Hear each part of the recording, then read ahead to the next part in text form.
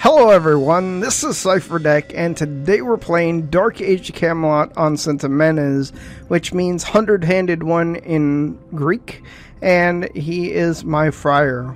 Level 28 at the moment, but about to hit level 29.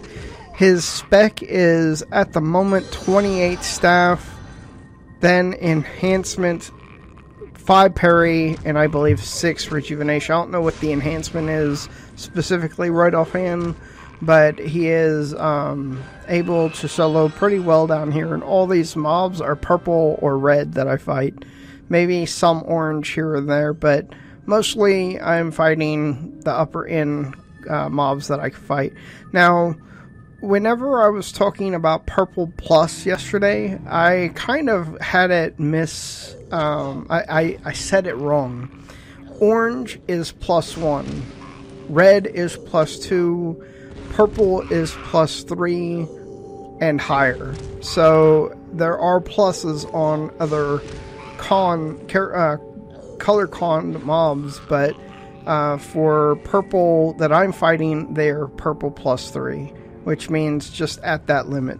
And I'm doing pretty good. The reason that you don't see me sitting for very long or anything like that is because I wanted to give you as much action as I could in this video in the shortest amount of time, just because of the fact that there is a little bit of downtime because you are always killing power to be able to gain endurance, where at the same time you need power to be able to heal yourself, so you're always having to sit a little bit.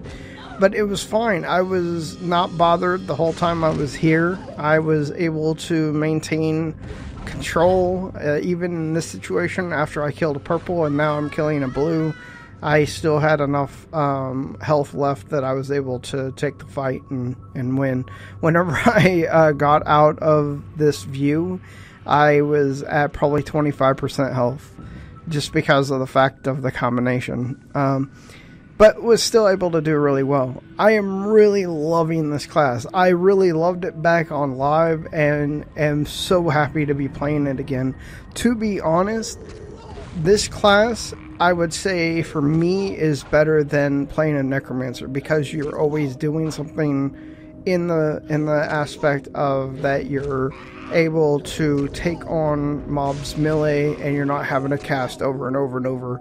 You're pretty much using 5 to 6 abilities at a time, and some of your abilities for a Friar are based on if you parry then or evade, then you can use a certain spell or certain ability, and then using that ability allows you to get your stun, and then so on. Later on in the game, you get abilities that a staff attack that gives you health back, which is really nice. You have your stuns, and it just makes for an all-around great class. The next class that I'll probably end up trying is a paladin, but not until this character is level 50. The whole point or purpose for me right now is to get him to level 50, get him legendary tailoring, which will take a while because I'll have to go to Avalon City and farm plat. Maybe find some places in Forest Savage to farm as well. But until he is legendary tailoring, I'm not really going to do anything else. And then after that, I'll level my necromancer because of the fact that I want to get him legendary spellcrafting so that he can actually spellcraft the gear that I'm making, and then start selling it. Start selling my template is what they call it. So that's something that I'll be doing soon. But getting legendary takes forever. It's a lot of buying the supplies, making items to level up, selling all the items that you made, buying more stuff, and so on. And anyway, that's something that I'm going to plan to do next. Anyway, guys, I hope you liked the video. I wanted to make sure that you had as much bang for the buck, as it were.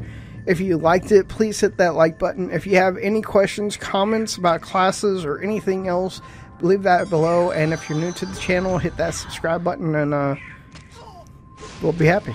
Anyway, guys, thank you again for watching. This is Cipher Dec. Peace out.